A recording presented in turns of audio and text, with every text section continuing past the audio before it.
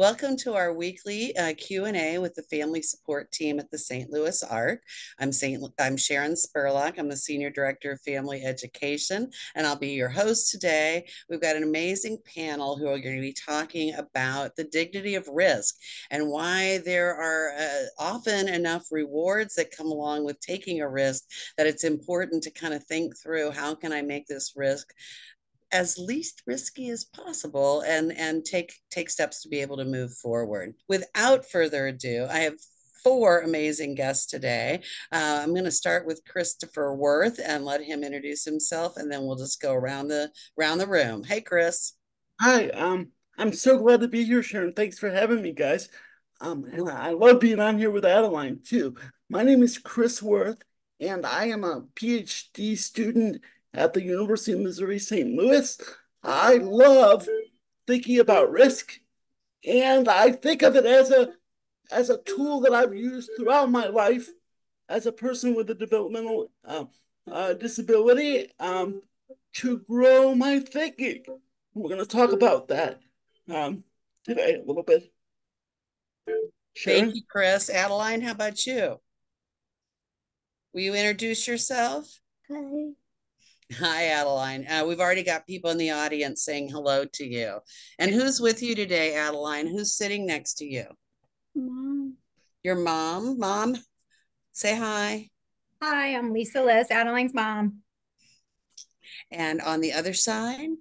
Hi, we're all crowded around one screen, so apologies. I'm going to pop in and out. But I'm Hannah Satterwhite. I'm an individual and advocacy navigator with the family supports team at the ARC. So yeah, I support families and individuals, teens and adults on advocacy related things and transition type supports. So yeah. Fantastic. So our conversation today is about dignity of risk, and that's really about thinking about the things people are pursuing in their lives and how there's going to be some new experiences they're going to have along the way. And those may feel a little bit risky, but sometimes those experiences lead us where we want to go. So Chris is going to start off by giving us both his unique experience as a researcher and also a person with a disability. So Chris, kind of help us get started with this. What is dignity of risk? So dignity of risk is a tool, is a way of thinking which is used to allow people with intellectual and developmental disabilities to take risks that that other neurotypical regularly ambulating people might even not even realize they're taking. Dignity of risk says that everyone has the right to take risks and sometimes make mistakes within that risk and sometimes benefit from the risk without making a mistake, but also that the act of making a mistake can be a risk. I mean, excuse me, can be a benefit, right? Dignity of risk came about in the 1970s. This researcher named Persky, he um, had been a direct support person, and he saw that people with intellectual and developmental disabilities who were allowed to take risk grew. I mean, that seems like a sort of um, no-brainer to us today, right? But back in the day, um, it was hard for people to sometimes think of. Um, Sometimes we got extra bubble wrapped. Now, as people with disabilities. Now, I think that still happens today a little bit. So Persky's thinking is still kind of coming to fruition. So, what I mean by that is that not everybody thinks of risk as something positive. In fact, much of the literature outside of Persky and a few others is kind of negative. But what we know is that the brain, that our minds literally grow. I'm getting excited. from the idea of being able to take a risk, right? And the thing is, I think that a lot of service providers sometimes they want to take the safest route. Well, the safest route is, and this goes back to the literature as well, is not always very safe, right? Because people have to learn how to navigate their world. So Persky's saw that when people were allowed to take risk, they they actually navigated that world in a much more broad way, in a much more, and they grew their thinking and their community involvement. So the big thing is it grows the mind. Our ability to take risk grows our thinking. It grows our mind, right? And this idea that we have to, risk is a certain type of riding your bicycle without your helmet, right? There are multiple types of risk, right? And the risk that we're talking about, or at least that I'm talking about, is the risk to interact with the world. Not always, it's not always as cut and dry as I'm going to get hurt or I'm going to stay safe, right? And I think that too often, um, um, and I'm probably preaching to the choir in this virtual room, but too often we hold people with disabilities to those dualities, right? Finally, my team at the University of Missouri St. Louis has developed a scale. And if you think, okay, I'd like to be able to take risk as a person with a disability, or I would like to support the person I support to take more risk, but I'm not quite sure how to do that. We have a paper, and Sharon and her team are going to send it out, where we developed a scale that will allow you to think about risk and sort of incrementally present it, if that makes sense. Introduce it, there's the word. Sharon? Yeah, I want to follow up on the whole concept of riding a bike, because you talked about riding a bike without a helmet, and I think that that might be a risk that you don't need to take, because there's very few reasons why you're going to be able to move forward in your life if you don't wear a helmet versus wearing a helmet. However, I think sometimes people think riding a bike is the actual risk that they don't want to take. So maybe talk about a scenario like that. How, if somebody could ride a bike and it could get them to their job or their friend's house to be independent, or to a college class, let's talk about that. What's the benefit of that risk? How do you use your scale to assess it? What do you see as some opportunities there, Chris? What I can say is that, you know, that act of riding that bike with proper supports, drum roll please, that act of riding that bike with proper supports teaches a person to cross that street, right?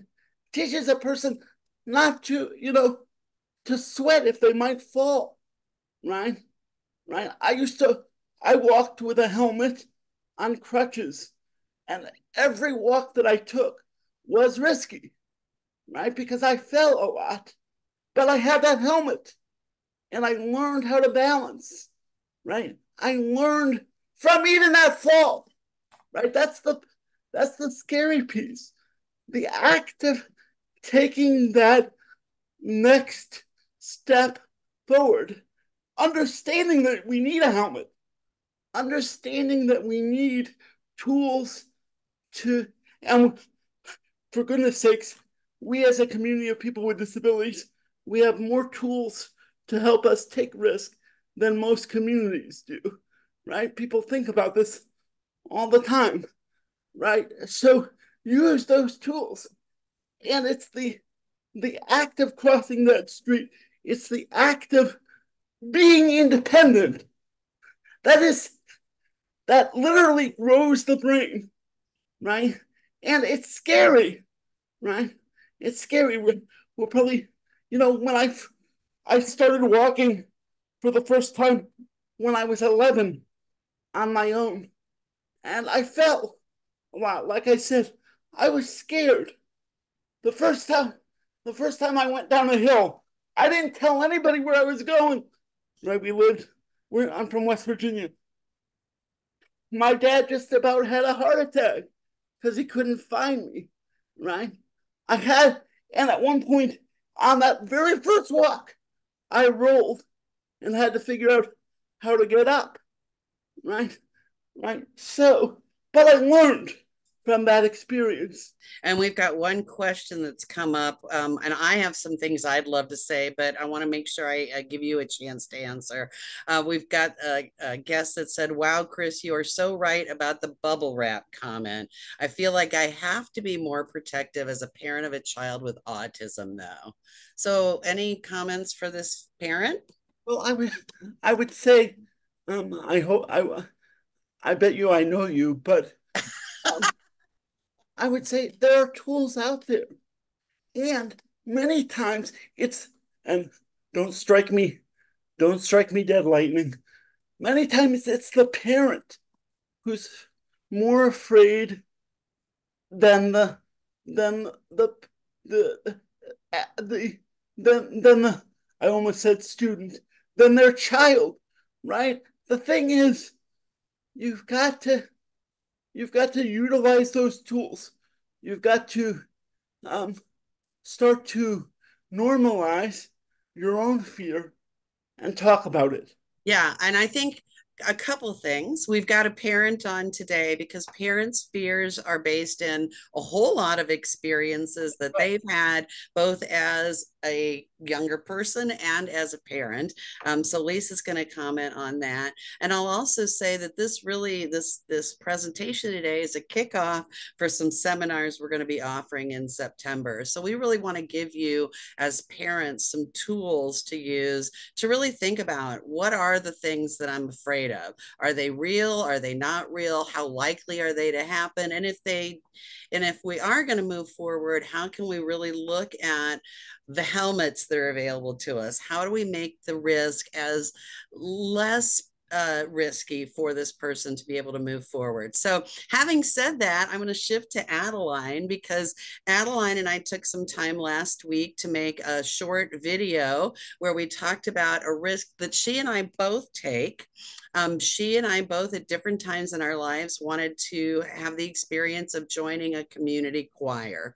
And it was risky for me because I'd never sang anywhere in my life and I didn't know if I could do it right. And I was told I was too loud and I was off pitch quite a bit. So I had to learn to tackle all of that stuff. Adeline had some of the same risks as me and she had some of her own things to consider. So I'm going to share this video that we made together. And then if Adeline wants to comment on it, she can do that. Today, I'm here with my friend Adeline, and we're going to talk a little bit about some of the plans she made to go to a community chorus and how that impacted some supports we needed to put in place to minimize risk. So, Addie, welcome. How are you today? Good. So we're going to start off.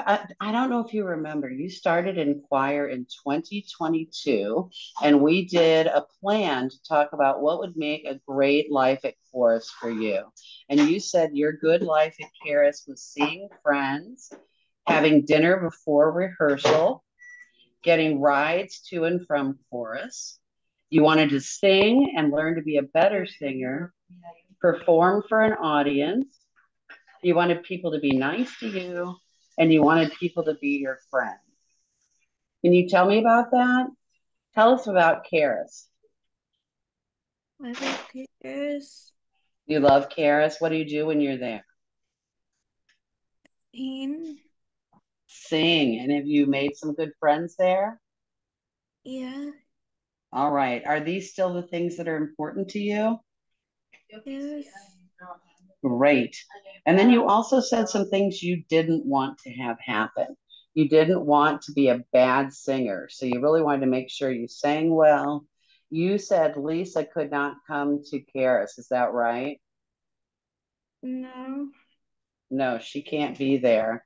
You didn't want to get in trouble and you didn't want people to treat you like a baby.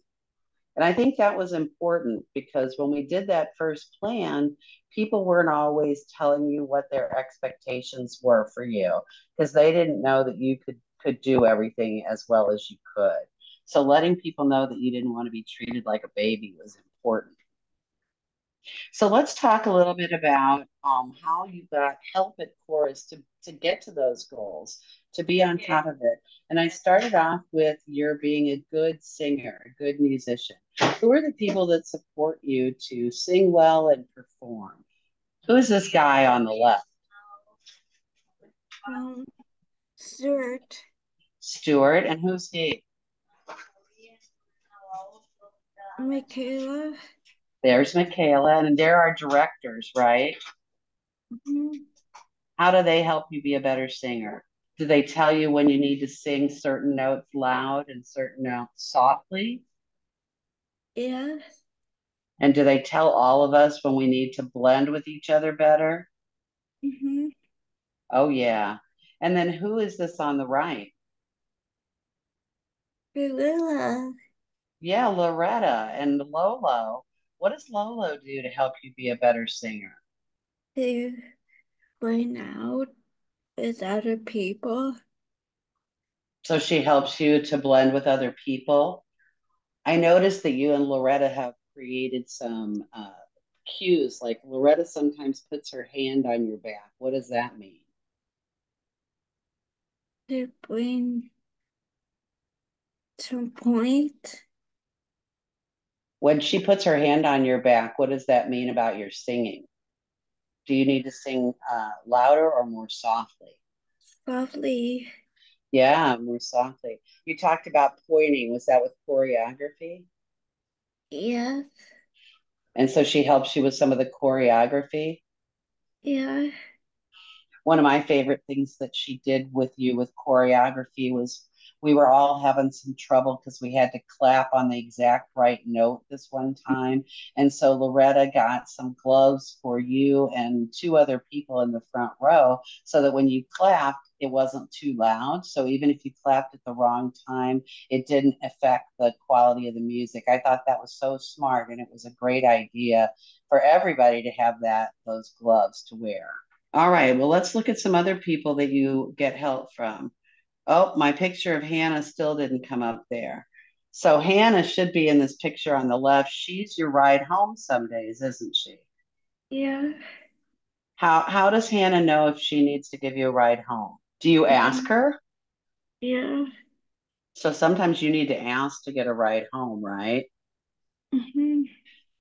Who else helps you with your rides? Colleen. Colleen and Lolo again.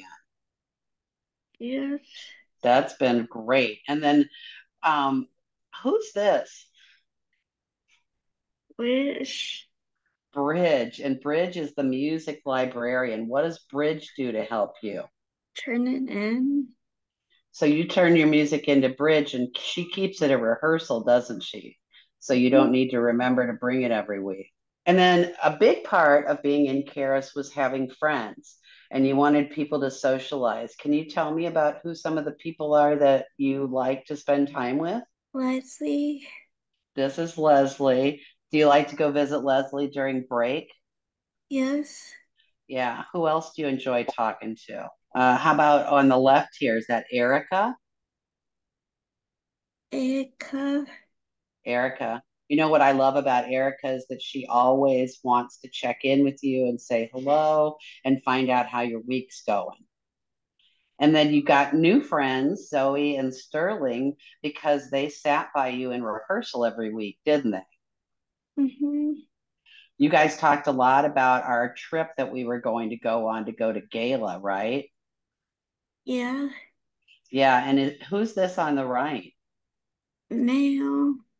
Mel. You and Mel got pretty close on a vacation trip the choir took, didn't you? Yeah. Where are you guys here? Do you remember? Don't know. I do. It was 1 o'clock in the morning at a diner. You were out hanging out, celebrating our performance. Party girl. Mhm. So now you've been in Caris for almost 3 years. So after you finished this last year, what were some of the things that were really exciting for you? Where are these pictures taken? Gala, Gala. What was Gala? music, Yeah, it was a big music festival, wasn't it? And where did you have to go to Gala? I need support. You needed some support. You're right. Do you remember what city it was in? Minnesota. It was in Minnesota. It was in Minneapolis. So what kind of support did you get to be your best singer in Minneapolis? I don't You said know. you needed support. I need help. Did you need some help getting around? Yeah. Yeah, so you had some people that would walk with you from place to place. Mm-hmm. Did you need some help getting ready for performances, like getting your hair done and getting your makeup done? Yeah. Yeah, it was pretty cool to be there with all those singers. Do you feel like when you got to take that trip and you've spent 2 years with Karis that you've made some friends in the chorus? Yes. It's nice, isn't it, to know you've got your own friends? And you've already told us about some strategies that you've had to be a good singer and to be a good dancer when we've got choreography. So, what's next? You told me when we started this call that there's some parties coming up. What's happening? Third party. Stuart's party. Stuart is leaving our chorus, and we're going to have Michaela leading us now. So, we're having a goodbye party for Stuart. And then tell me about the recruitment party. Do you like it when we recruit new members to sing? Mm-hmm. You help the membership committee a lot. You usually they sit at the welcoming table and welcome new people and give them name tags, don't you? Yeah.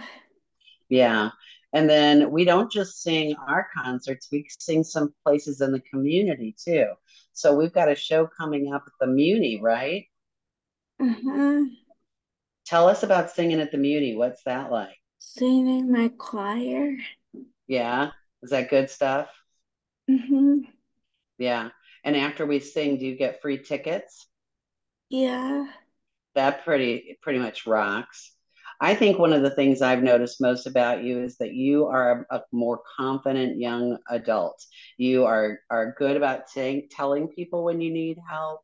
You initiate lots of conversations with people. You walk up to people and ask how they're doing. You're very caring and you have good things to talk about with them. It's just fun to see you being more confident with all the singers. So that's all I wanted to ask. Do you want to tell anybody anything else? What's this picture? Me. Yep, there you are on the right. Where are we? Minnesota Yeah, choir. that's the whole group that went. When we walked off the stage after our performance, did we get lots of applause and cheers? Yes. It was pretty cool. Anything else you want to tell people? I like choir. Yeah, you do like choir. Was it worth taking some risks so that you could be a member of Caris? Yes. I think it was too. We're going to finish this up now and give your mom a chance to say if she thinks it was worth taking the risk. I think she's going to agree too. Thank you, Adeline. You're welcome. Okay, that was our video. Adeline, anything you want to talk about related to Karis? Okay. We have a question that says, how do we as parents convince other people in our kids' lives to get on board with letting them take risks, specifically job coaches and support people? Boy, is that a great question.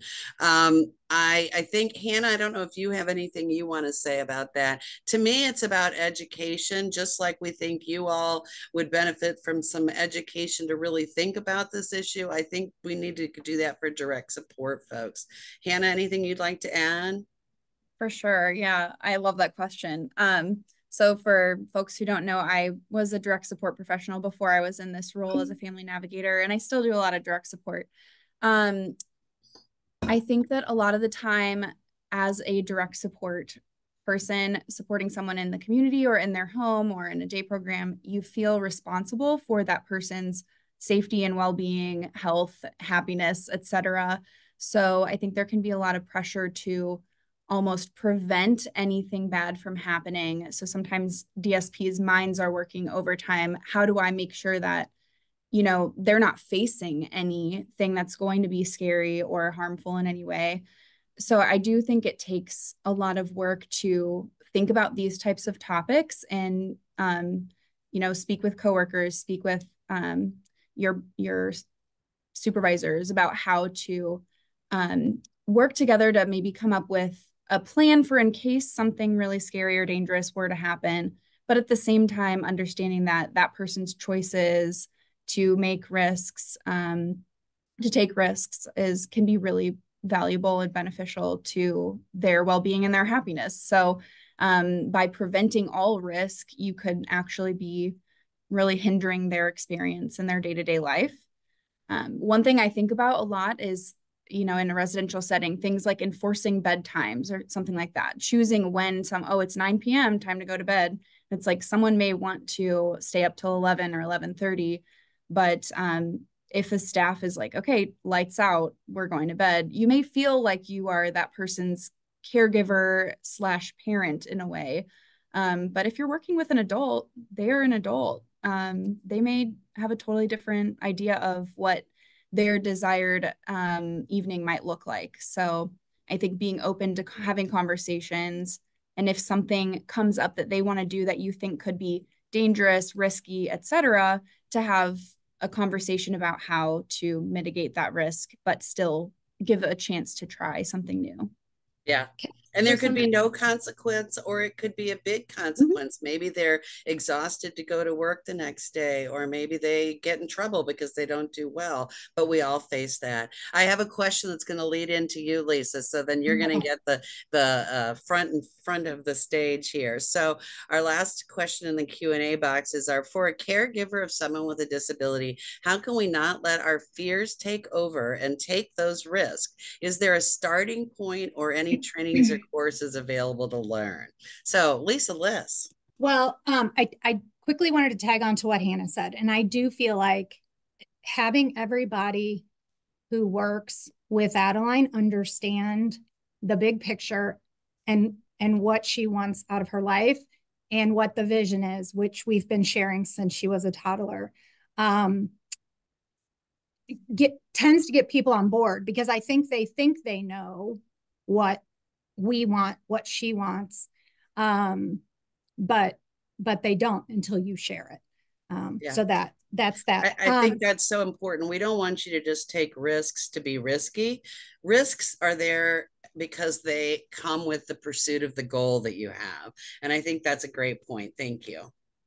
And then to the question, I think that, well, we took the seminar through the ARC called Joys, and I'm not sure it's still called that, to kind of start to think about risk, think about what we were afraid of, why were we afraid of it, and just realizing that some of the things we were afraid of, she didn't even care about. So we didn't need to be afraid of it because that was not something that was important to her. And just coming to the realization that it's not like all of a sudden you have to take the seatbelt off and go for it, Adeline, see how you do. It's tiny, tiny little steps, and it's putting in all of those bumpers along the way and having, and knowing that there are other people who are out there to support and in, you know, her life. And it is scary. It is scary. And, you know, Sharon's heard me say this. Lots of people at the ARC have heard me say this. You know, I have to just say, if she's not going to die, I guess I'll do my best. And we have we use technology. We use lots of things to kind of set our minds at ease. So talk And there a are little things about, that don't happen, you know, I mean, there are things that we're not willing to take a chance with. yeah, So I think you've got to make calculated decisions. Lisa, talk a little bit, since Adeline used the example of Karis, when she first started to go there, what were some of the things that you had to let go of to get you to the point where you could let her get on a plane and go to another city for a 7,000 person convention? You didn't just start there. well, I will say it was definitely baby steps. The first, I would say the first maybe month, 6 weeks or maybe longer, I sat in the church outside the room where choir was, just in case. Then I sat in the parking lot. Then you pushed me to say, you live a mile and a half from here. Let's start working on Adeline finding her own ride, which she wanted to do, you know? So then that was a learning curve for her. And it was me sitting at home with Life 360, like, okay, it got over 10 minutes ago. Why is she not on the road? You know? So, and then just kind of working through that stuff. And then it was me learning to trust that it wasn't just you. There were so many people at Karis, and nobody was gonna leave her be the last person at the church. I mean, it was all gonna work out. There are plenty of people who are willing to support her. And honestly, I would say 6 months, 8 months into it, by the end of that first season for sure, I wasn't driving or bringing her home or worrying while she was there. I knew that she was taken care of, having a great time, feeling like part of the community, which is the most important piece. She doesn't go there, and she can answer this, and feel like she's got a bunch of babysitters. And that's important to us and to her, I think. She's going there and having a genuine experience. I tell everybody it's the way the world should work. I mean, it's such a great example of inclusion, but it, like you said, it didn't just happen. Adeline, why is it that your mom doesn't come to choir?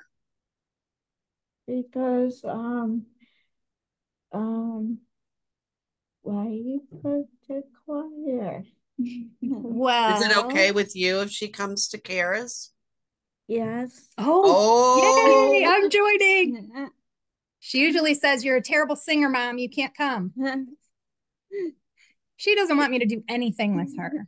This is all her stuff. Like everywhere she goes, it's her stuff. She doesn't want me tagging along. So we've got a question that I think is a really good kind of all skate. So anybody that wants to jump on this, just raise your hand and we'll take turns. Somebody said, tell me about those bumpers. How can we protect while allowing independence? So, you know, Lisa, you talked about technology and relationships. I immediately thought of the integrated support star.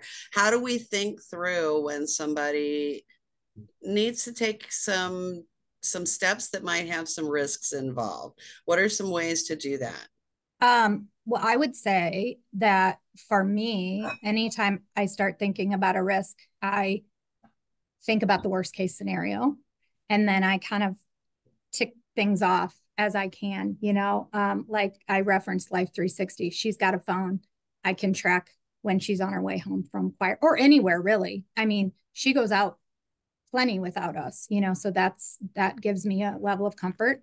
She knows how to call me or grandma or whoever if there is a problem.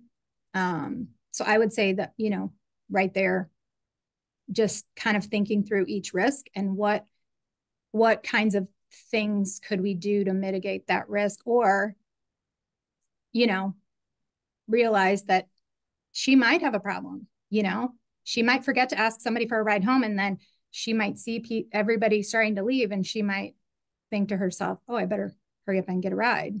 I think in a perfect world, we would also start to remove some bumpers for folks. So no bumper should be a constant if possible. I mean, that's just my opinion. And secondly, you know, I fall all the time at home, right? And I don't have, you know, my wife isn't here a lot, and I work from home. So I have to build a lot of my own, I have to tell myself not to be afraid, to be alone, right? Even me, right, Mr. Risk friendly guy, right?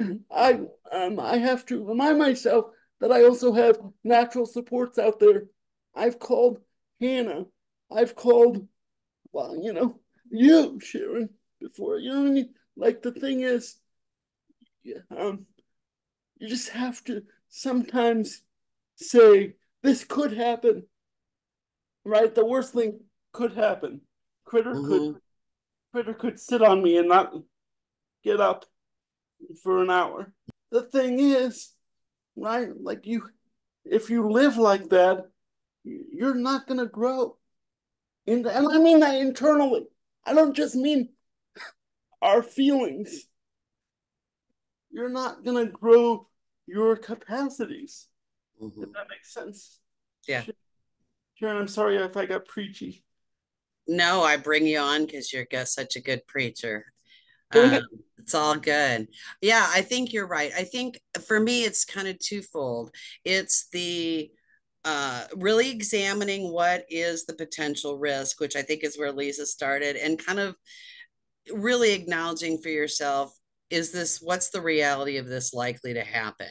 I am very afraid of riding a bike in the city because I know so many people that have been hit riding a bike in the city. And for me, I don't have, like, it's not for me the way to get to work. So it's not a worthwhile risk for me. However, I feel like I can take the risk to ride a bike, and I will fall on my bike if I get on a trail and I put on a helmet and I ride with a partner and all those kinds of things. So I think, figuring out why are you afraid and is it a real thing? And then putting some steps in place and start small. Maybe I'm not going to ride the bike for 10 hours. Maybe I'm going to go, a mile and see how it went. Maybe Addie's mom's going to sit in the parking lot at church and let her be downstairs with a bunch of people that she feels pretty good about and see how it goes. Also, as part of my dissertation, I'm looking at how much actually happens that we're afraid of in the world. Mm-hmm. Statistically, most things will not happen to you. Right, right. Even the scariest things, and it's shocking to think about, right? How Yeah. much, as long as you're not, as long as you're, as long as you have those supports, you're going to be fine. Yeah. Chris, while you're unmuted, your friend Dominic's throwing you a really good question, so I'm going to send it your way. Dominic wants to know the difference between dependence and interdependence, because he thinks the word independence can sometimes be misunderstood and we all get mixed up with it. I love the thought of interdependence versus dependence, so bring it. So interdependence is that act of knowing that you're connected to others, right? Knowing that you're connected to others, and um, that not only recognizing that connection, but understanding that um, as as a friend, as a colleague, you're giving to them more than um, and they are receiving from you, and you're getting from them something in a reciprocal kind of way. While well, I think that we train this idea in our community about independence, and really the wolf runs with a wolf pack most successfully, right? I can't believe that came out successfully, Hannah. Right? But I think that we don't think about that as humans. We are meant to be connected. I need Hannah, and she needs me. Mm-hmm. If that makes sense. Yes, it does. Just like I need Adeline, right? Mm-hmm. Yeah, and I'm just going to comment on that from a different role, being a member of the community chorus. I think we learned really quickly which things that we could do better that would benefit everyone in the chorus because Adeline was there. And so it created that better universal space. This welcome party that we're having next Tuesday for people that might want to be new singers. It used to be a very loud, very chaotic kind of space with people running back and forth.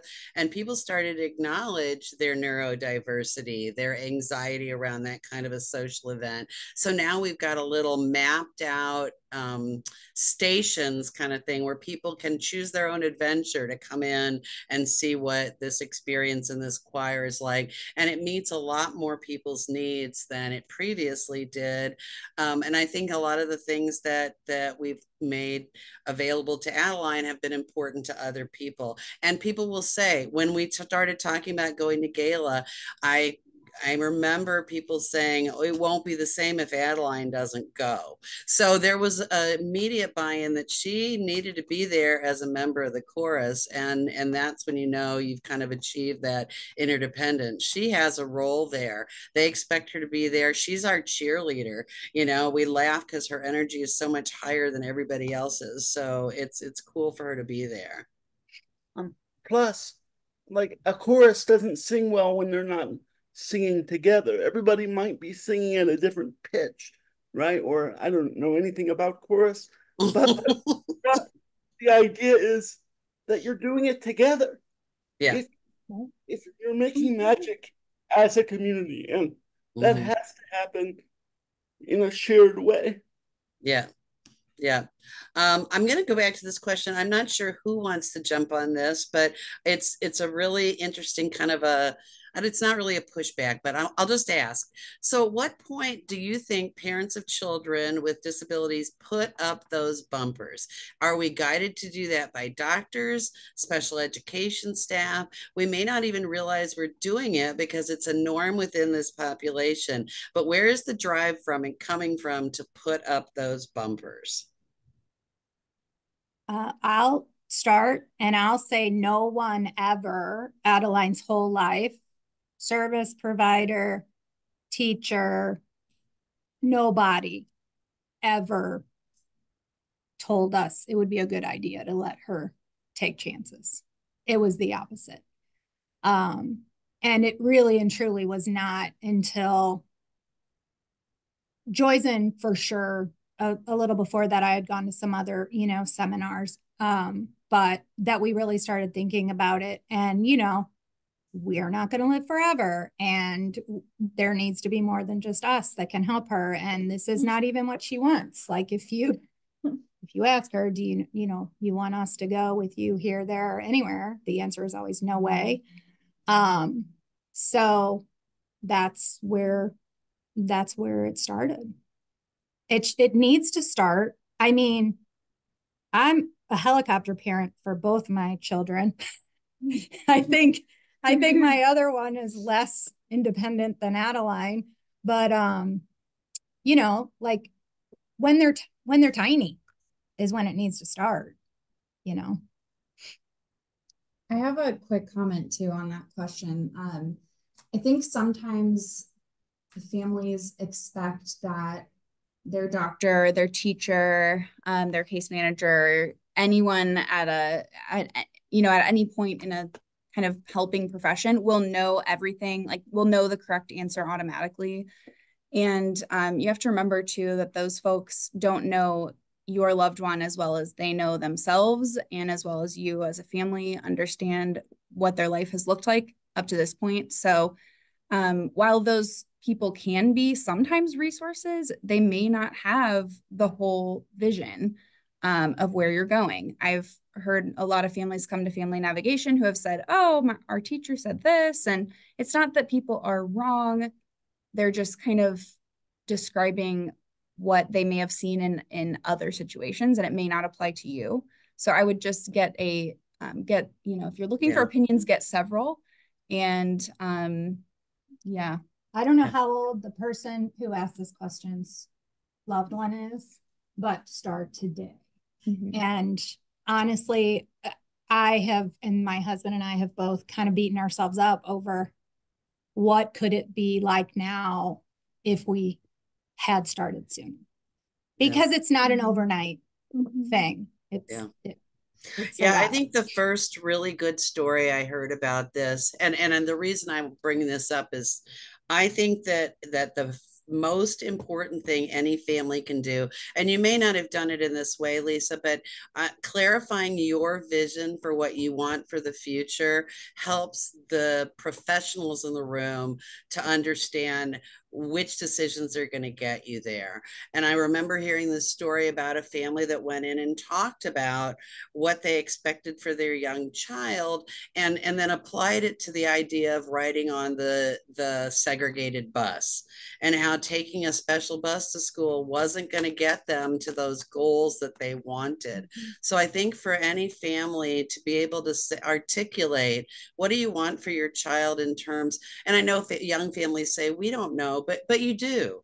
You know that you want them to have friends in their lives. You know that you want them to have a productive place in the world where they feel like they're giving something. You can articulate a vision that's very broad for a young child, and then take that vision to your meetings with professionals and say, how is what you can offer my child going to help us get to this place? And that's what these webinars or these seminars, and they're going to be face-to-face seminars, we're going to be doing in September. They are really all part of the Joys in Curriculum that Lisa referenced, but we're doing them in bite-sized chunks, and they're called Caregiving to Advising, which is how we frame this conversation, that you are moving from being a caregiver for your family member. You still care about them. You still are going to protect them from real danger, but you're going to step to the side and let them step up a little bit and take ownership of their own lives.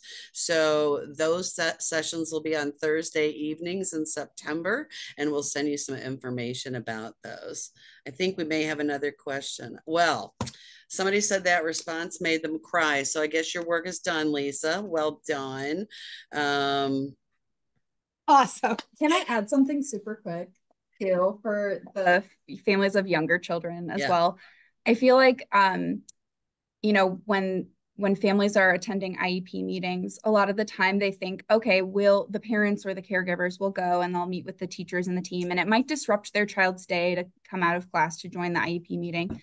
But I just want to plug that it is super, super valuable to have them participate in some way in any and all meetings about them at any point. So they could be a very young child, and you know, I love that you guys do that. I've attended some meetings with you all where Adeline is in the room and is helping to lead the conversation. She used to deliver cookies when she was like in kindergarten. We would bring cookies and she would pass them around, and we would put her 8x10 glossy up in the middle of the table, because you're having a meeting with people that only know your child on a piece of paper.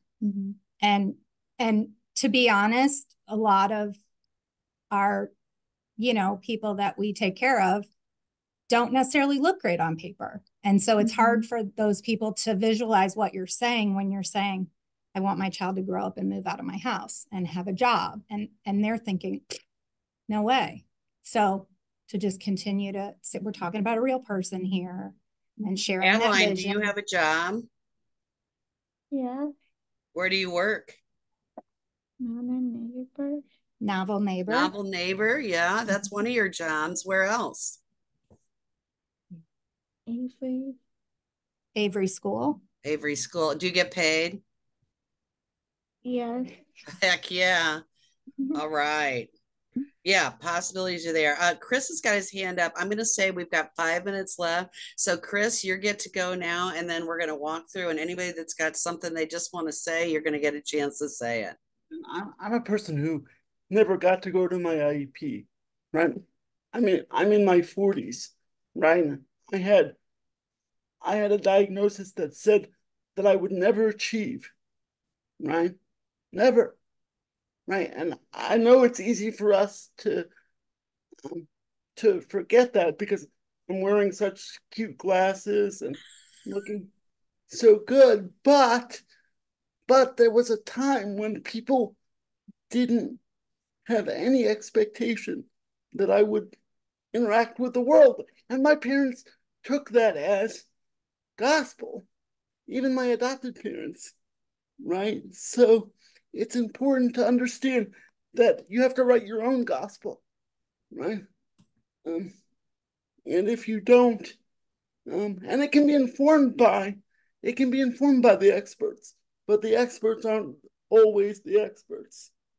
The Gospel of Chris. It's a good one. Hannah, what would you like to say to close out? I think just as a final thought, you know, any participation in creating your own world is only going to build those self-advocacy skills. So just start small, and in a few years, it may be that vision may grow quite a bit. So just if you're scared to start doing this, just start. And I'm going to mark it, Hannah. If your family member is at that age where they don't want to talk to you about their goals and dreams and aspirations, they can sign up to do navigation with Hannah a couple times and put together their plan and maybe have something to come back to the kitchen table too. So thanks, Hannah. Adeline, is there anything you'd like to tell people before we get off? I like Paris. Yeah. You like Harris? What else? Um, Paris people making me I like my friend Gabriella. Yeah. It's nice to have friends all over town, isn't it? Yeah. Yeah.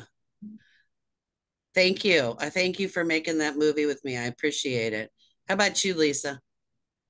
I think I would just say that, and plugging the Charting the Life course, which I'm sure most people on here have probably heard of. I would recommend just sitting down and filling out a trajectory and what you want your loved one's good life to be. And if your child is old enough, and I don't think they need to be, as long as they can, you know, show you pictures or what, have an opinion, they should fill it out too, because we did that in middle school and realized that our good life for Adeline and Adeline's good life for Adeline were not the same. And so we literally changed everything we were working towards at that point, because we were headed in the wrong direction. And that good life can help you write a vision that you can share in a meeting, or just hand out that good life and say, hey, this is what we want for our loved one. And it's hard for teachers and service providers to fight on that, because they can't say, no, sorry, you can't have that. Well, and usually they don't want to fight about it. I think we get into those confrontational spaces about, I want 30 more minutes of speech therapy. And really, what we need to say is, we all agree that this is the direction this person's going to go. What type of speech services and communication training is going to benefit them to get to this place? And maybe it's 30 more minutes of speech therapy. Maybe it's a new tech device. So I think that's the good conversation to have with all the people that believe in the same vision. So as usual, I get to have the final word. And if you aren't familiar with Charting the Life course, every month I do an introduction to Charting the Life course class, which is super fun. It's only 1 hour. It has been attended regularly now by self-advocates, families, service coordinators, and professionals, all in the same space, which is really, really great, and leads to some great conversations. So feel free to join me. Thanks, everybody. And thank you, Chris, Lisa, and Adeline, and Hannah. What a great conversation today.